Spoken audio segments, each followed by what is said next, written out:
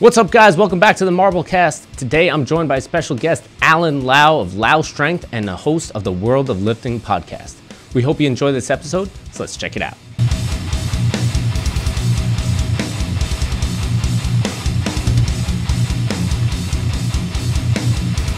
All right, welcome back to another MarbleCast. I'm Joe Marble. Today, I'm joined by Allen Lau, the World of Lifting podcast host. Allen, what's going on, brother?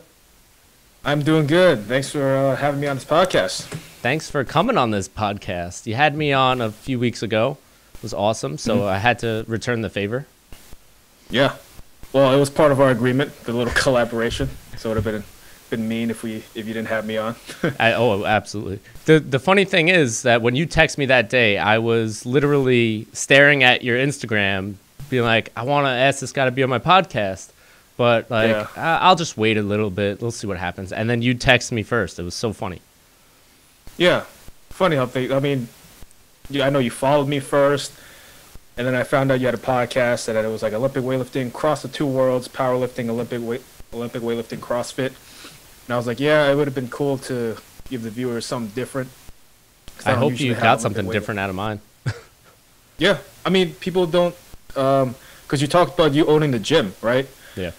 And you know, it's not exactly, you struggled, but then you kind of didn't really struggle because like. It's always a struggle, man. It's always a struggle. Yeah. I don't know anything about owning a business, so. Well, you're owning a podcast, so hopefully it becomes a business soon. Yeah.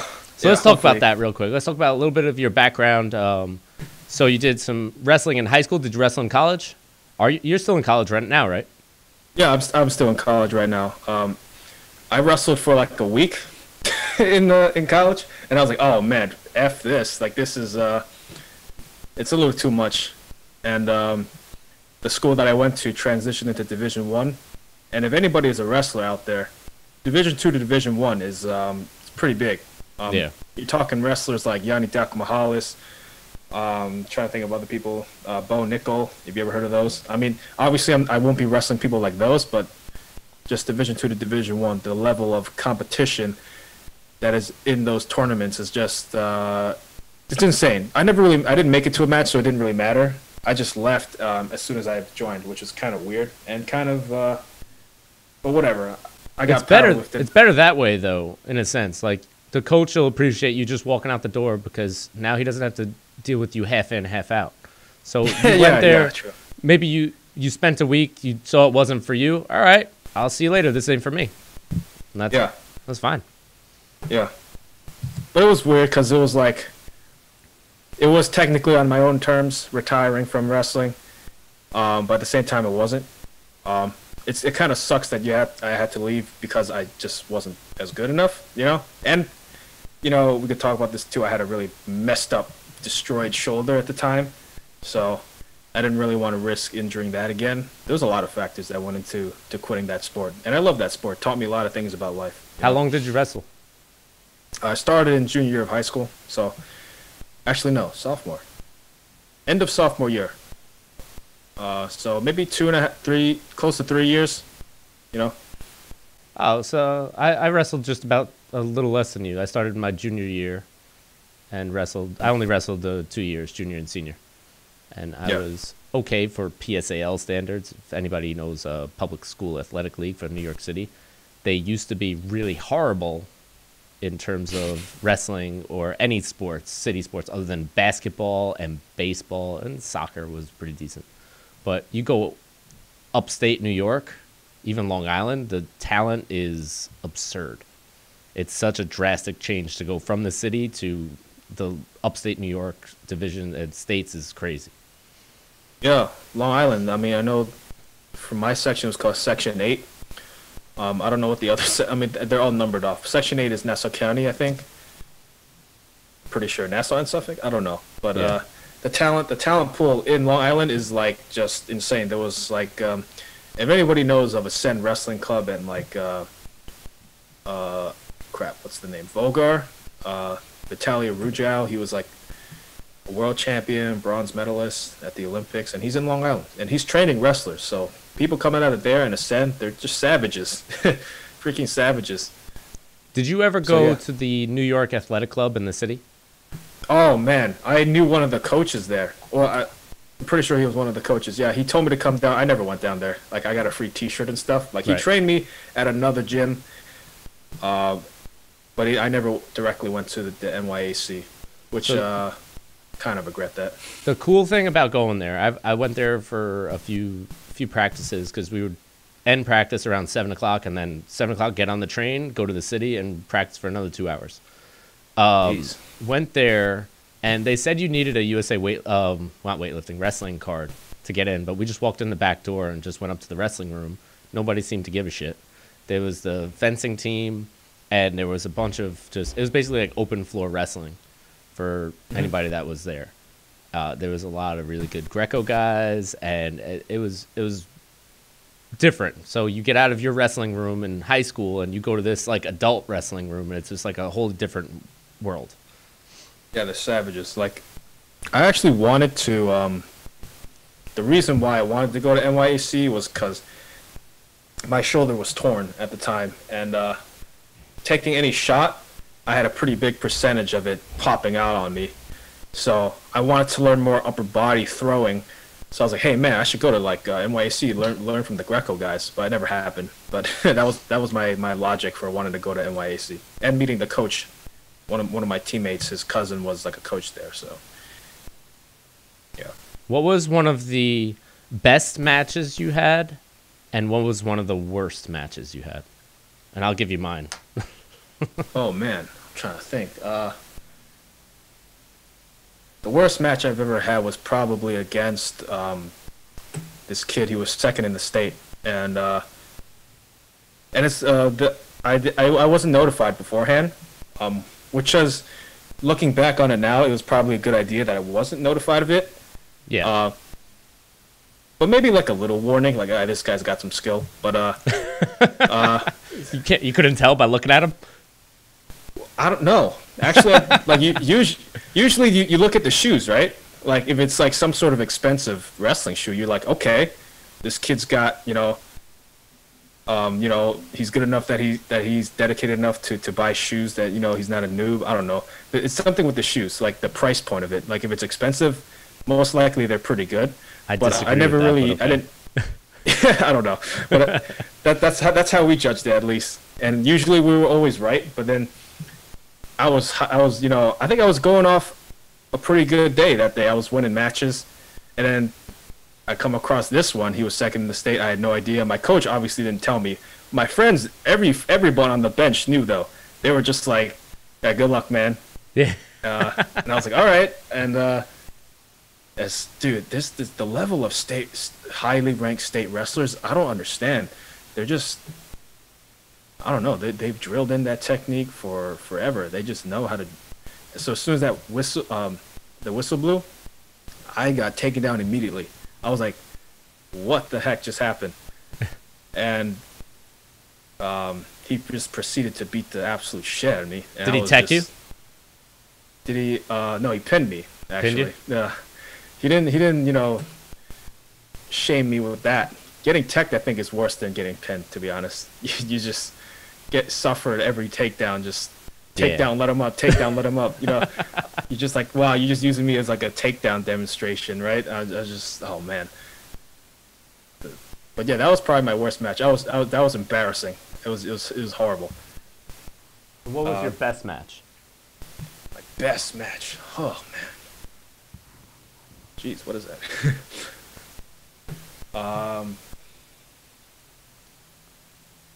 Man, there's so many. Humble. Okay, Humble so brag. I have there was one match where my high school, there was a judo class, and I took that in place of gym, and we were learning some moves, and there was this one move called seoi nage, which is basically your basic shoulder throw, arm throw, except in this one you drop to your knees and then you throw. Right. So, and it was pretty low risk too. If you ended up failing it, it's not like you immediately get taken down. So I was like, F it, I'll try it. And I did it like 5 times against this one guy. I was like, dude, this is amazing. So I pulled off 5 seoi nages, and I think that was probably my best one. I didn't really make it to counties. I got pinned the match that I was supposed to make it to counties my senior year. So that was pretty heartbreaking. But I think that was my best match. It's fun, man. High school wrestling was fun. It wasn't for me in college either. I didn't even attempt. I was like, I'm not gonna. Oh yeah, it's because those guys are getting ready to qualify for the Olympics. I mean, some of those guys, at those top universities. So I didn't really mess around with that too much. But I loved it. Except I destroyed my shoulder with it, which I don't really regret. It's just so fun. So you mentioned taking people down and letting people up. That's kind of what I did my entire senior year of wrestling. I teched pretty much everybody except for 3 people. I lost 1 match. The other 2 I pinned. And, that's insane. What the hell? You know what? PSAL, man. I wasn't good. They just weren't good either. Okay. But I'll go with my best match first. Well, no, my worst match first was at a Farrell tournament in Staten Island. Monsignor Farrell. He's facing a dude from South Brunswick, and in the first round, the first period, I took a shot, and he spladled me. Do you know what a spladle is? Oh, what? That's horrible. If I can find the video, I will attach it, but I don't know if I still have it because I might have deleted it out of rage. I had no idea what was going on. Did you do, usually they spladle off of high crotch, right? I went for an outside shot. The dude reached over, pulled me apart, and I was in a position that I could not get out of, super confused. If you zoom in on my face in the video, you'll see how confused I was. And then at the end of it, right before the period ended, I was pinned, and I was super confused. That was the end of my tournament for the day until you get the buyback. First round. Oh, that was the first round. So I think I was up like 4-2 at that point too. But then the buyback match. In wrestling, there's buyback matches. Some tournaments, they have that for like a other tournament. And I faced off against a dude from Patrides. It's another school in Staten Island. I don't know if you know what that is. And I absolutely beat the shit out of this kid. The only time I ever picked somebody up was in this match, and I threw him to the ground and pinned him within 90 seconds. Those are my 2 matches that were fun. Yeah, quick pins are the best. I didn't like quick pins. Especially if I knew I was better than the person, I wanted to practice. So I would take down and turn over and just like near fall, you know what I mean? Like I would practice with them. And if I knew it was a different kind of matchup, I would have to actually do stuff. But I wasn't very good, so it only went so far. I feel like I'd save them the shame. Getting teched is so embarrassing. Like, might as well just end it. I've been teched a couple of times, and it was not embarrassing because the guy teaches you things as you're getting put into moves. So, like, you'll go for something that normally works on a rookie, and it doesn't work on him. So it's like, aha. So when that comes to me, now I can do that. It teaches you things. Oh, okay. Yeah, that's true. So it's good practice. I like getting teched, but I also like teching people because it was also practice. All of my techs were in well, I got teched at Ascend, the practices that had all college wrestlers and people that were ranked. I wrestled someone that wasn't even ranked, and I got teched. I was like, holy crap, this guy's not even ranked, and he just demolished me. This is insane. For anybody that doesn't know what teching means, in wrestling, when you beat the other person so badly that your points are so much higher, they just stop the match. Essentially. Yeah, the number is like 15. 15. So if you're 15 points ahead of the other person, they just go, mercy rule, you're out. Yeah. All right, so Lau strength. Let's talk about your powerlifting career, your monster numbers in the squat, your bench press, your deadlift. How the hell did you get a 585 back squat? Like, what the hell are you doing? How the hell did I get? Funny, I squatted 500 when I was 16. What the fuck, man? Am I the only person that can't squat 500? What the hell's going on here? Yeah, well, that was like... I don't know. I started when I was 16. Just built to squat. Yeah, I was just built to squat. Like, I just have the long torso, short femur, and originally it was a deadlift. Like, I feel like everyone starts out that way, right? For some reason, their deadlift is like their bread and butter. But then eventually, like, the squat just started like climbing a lot higher than my deadlift, and I was like, what the hell's going on? And then I was looking at the Olympic weightlifting squats, and it looked pretty similar to mine. And I was, pretty upright in my position. But 585, the program, like, you familiar with Smolov? Of course, I'm familiar with Smolov. Yeah, so I got 585 off of that program, and I'm never gonna do it again because it's so bad. So you did real Smolov, not Smolov Junior.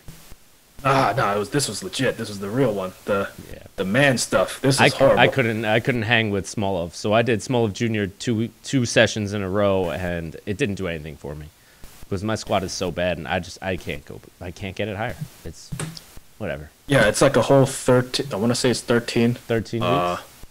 And they phase it out, and like they have a starting phase where like get your body primed up. Yep. And then they have phase 1.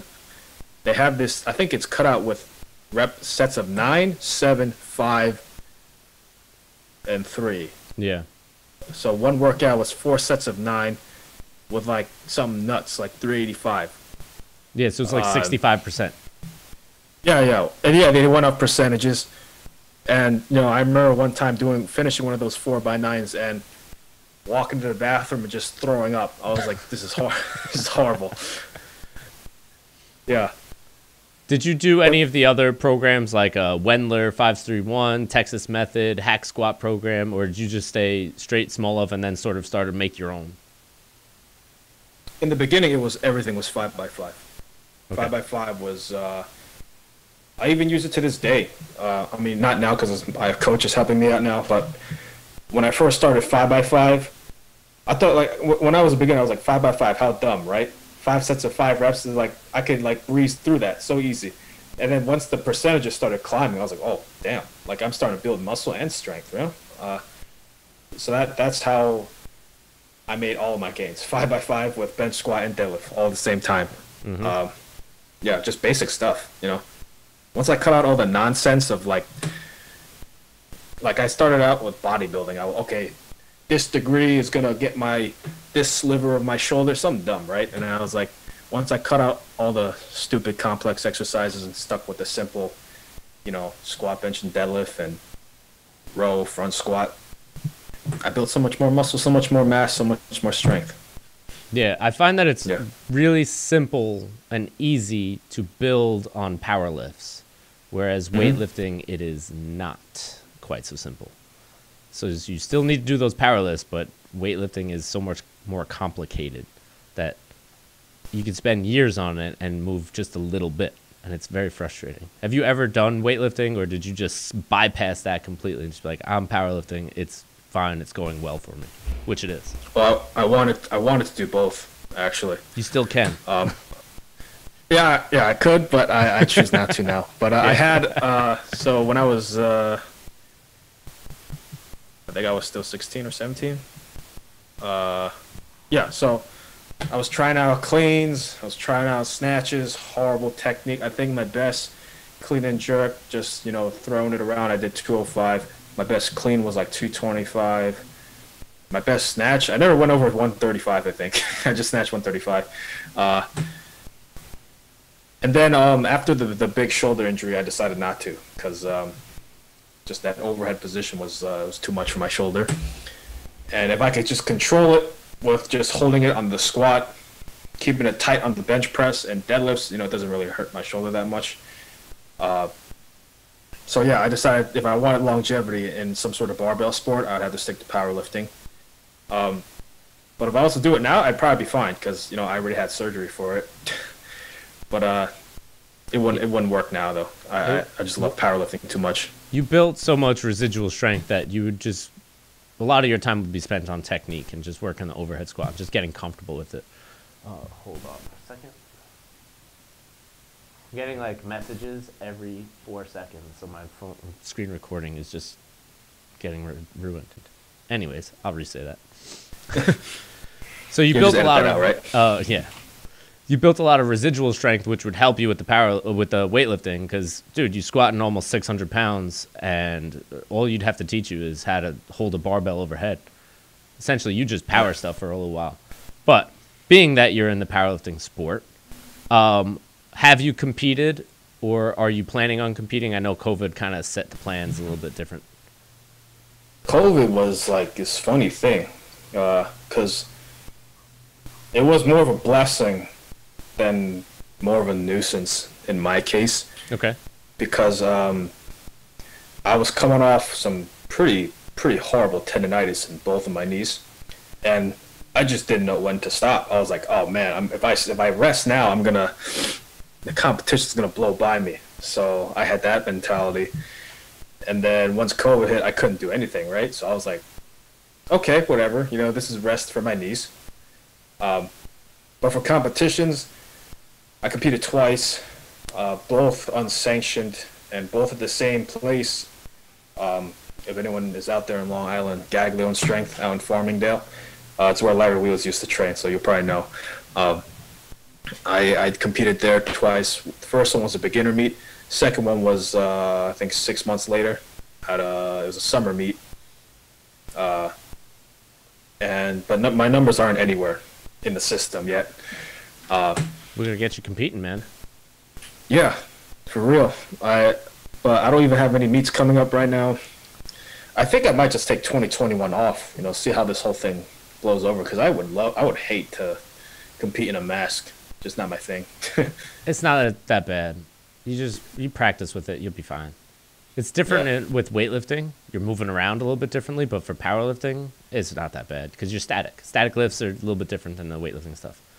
But I feel like you you take in like a big breath and you just caught in with a mouthful of mask and you're just like, what the? Yeah, that's true. But when you practice with it, you get used to it, and it's not that bad. It's not that annoying.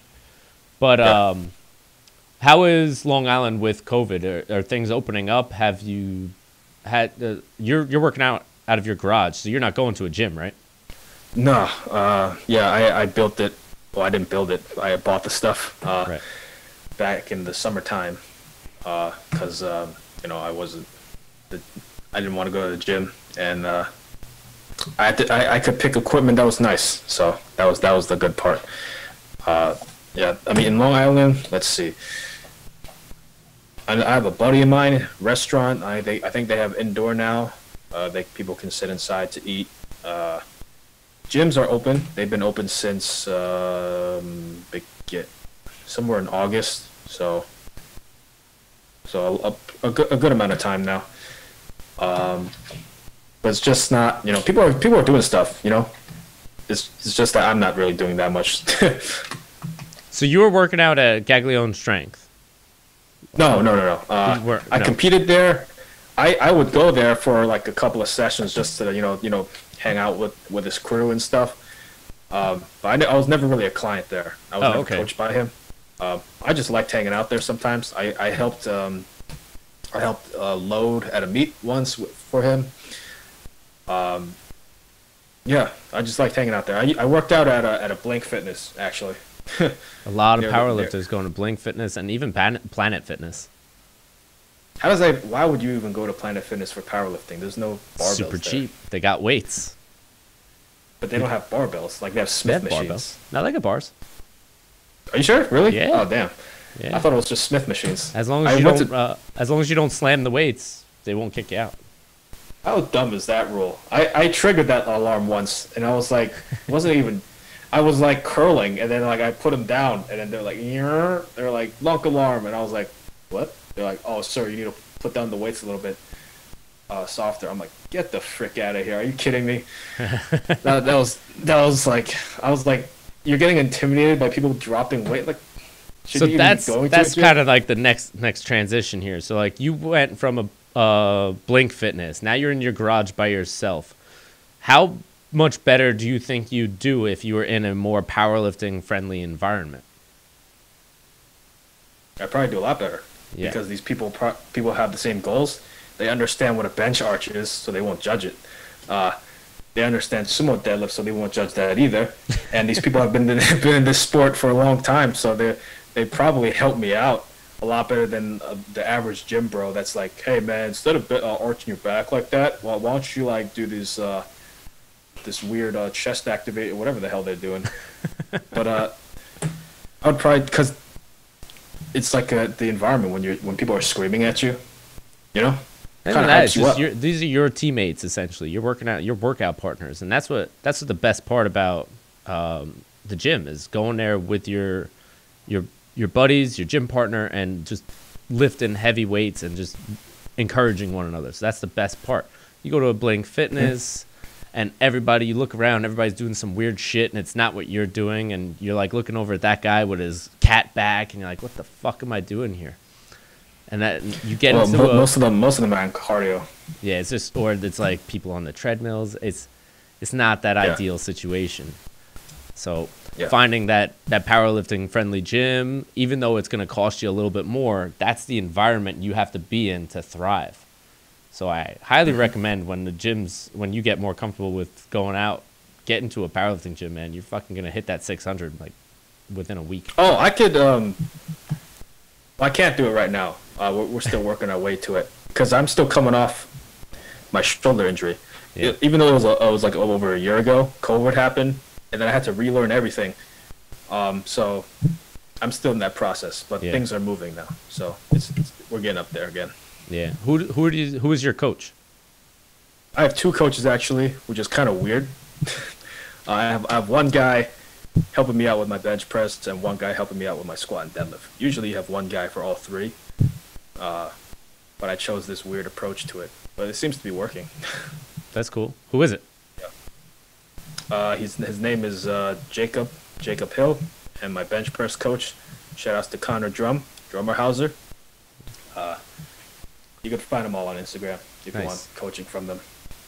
So your deadlift, your squat exceeds your deadlift because clearly you're built to squat. Yep. So what do you have to do to compensate to build up that deadlift?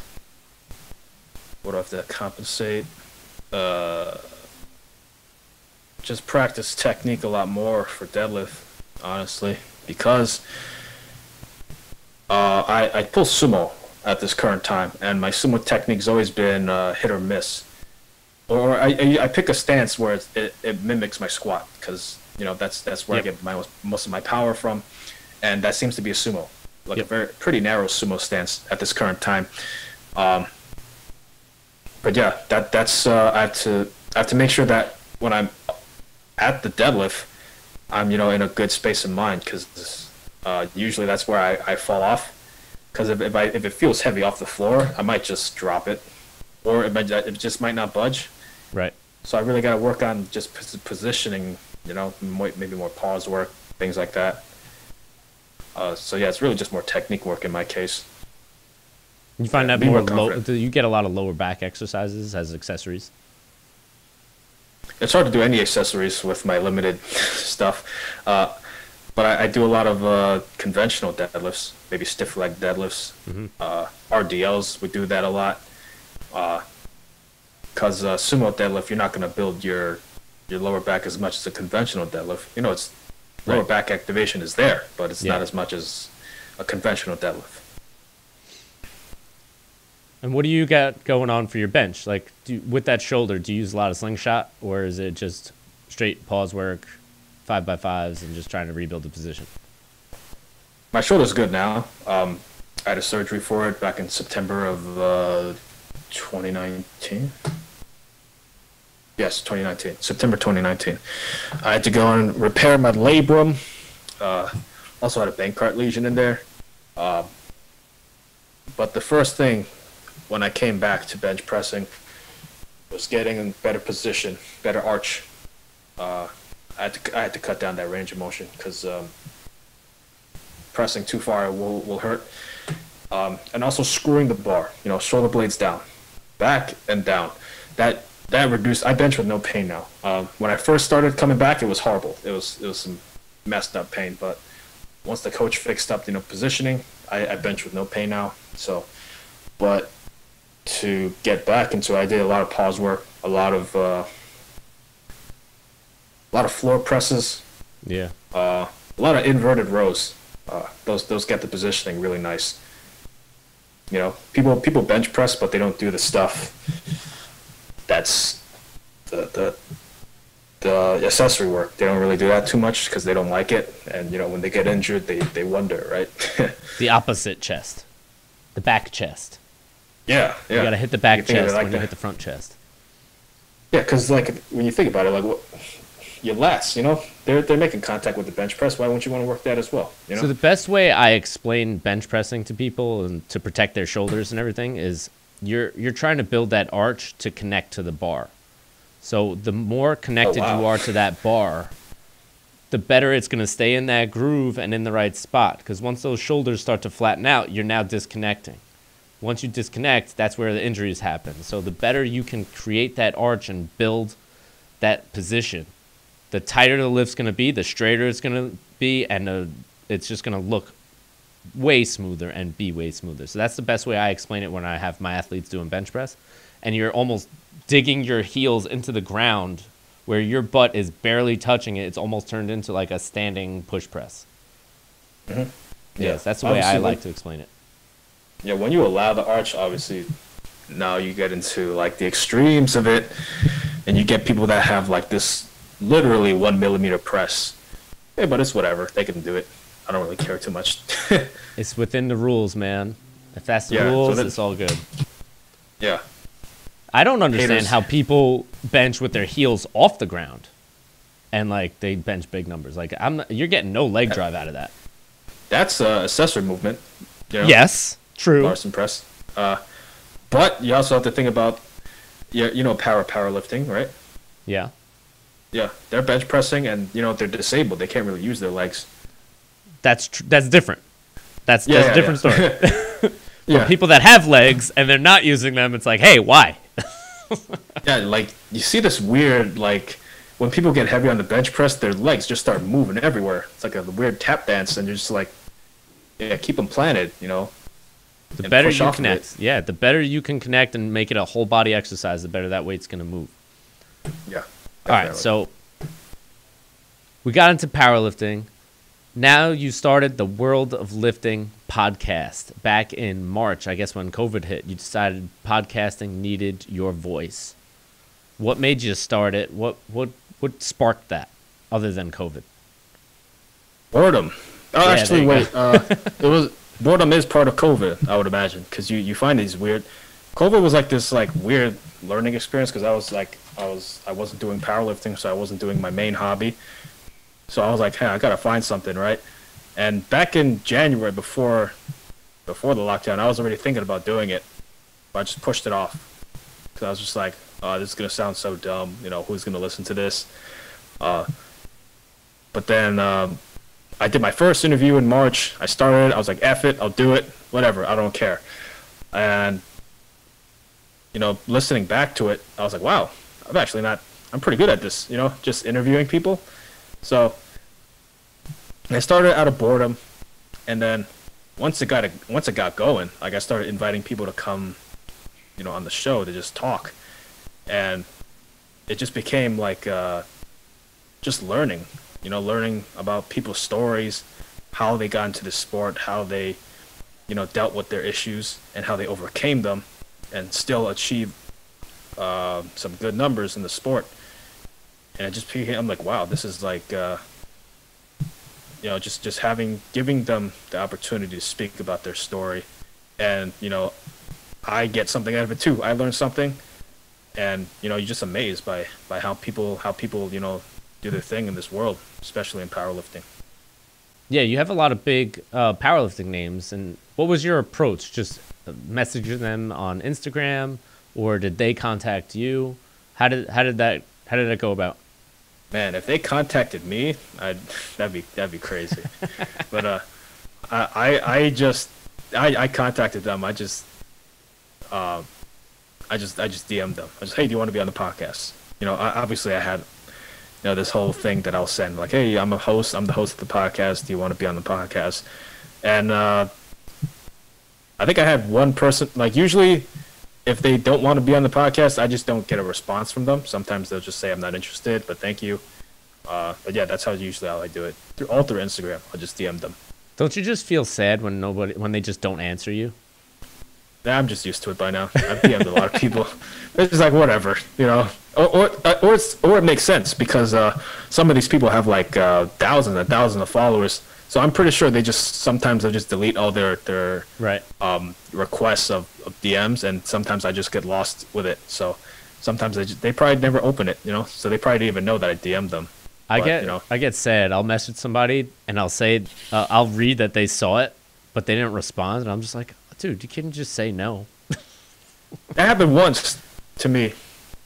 There was there's a powerlifter that was paralyzed in one arm, Okay.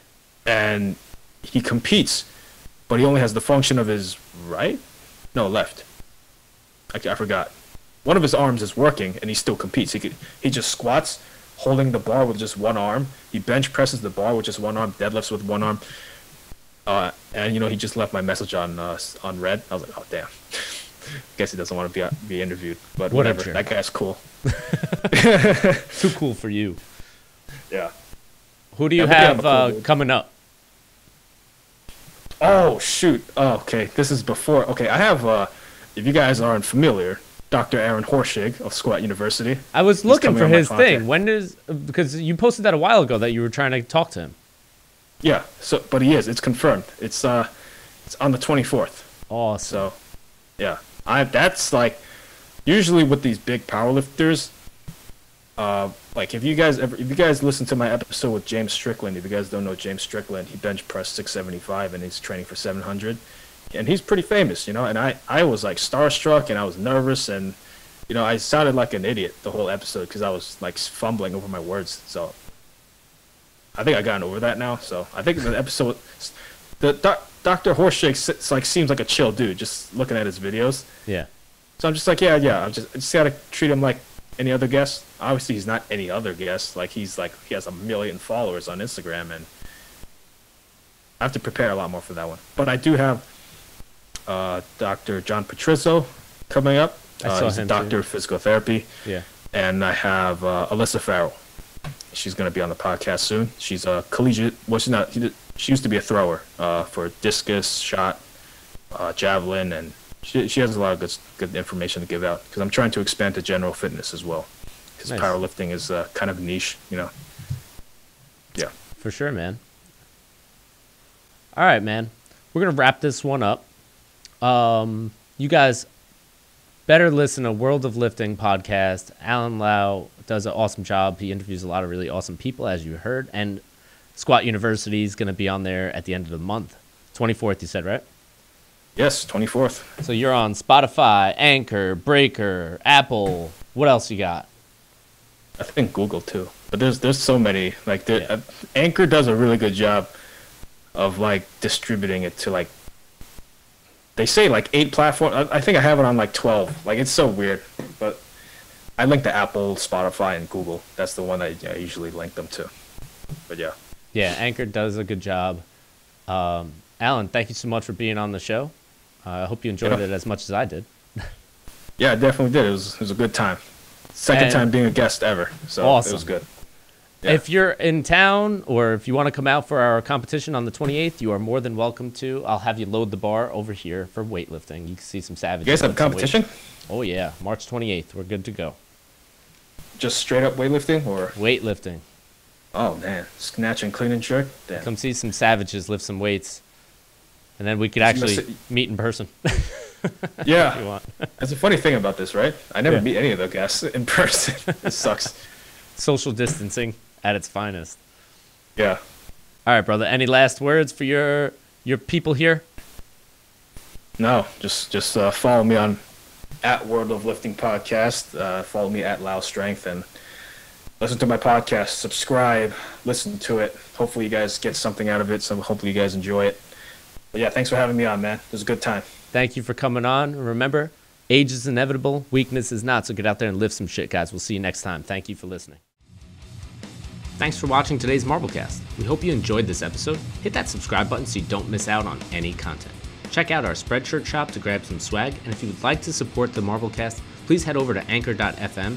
All of the links are in the description, and it helps us out to keep the channel running.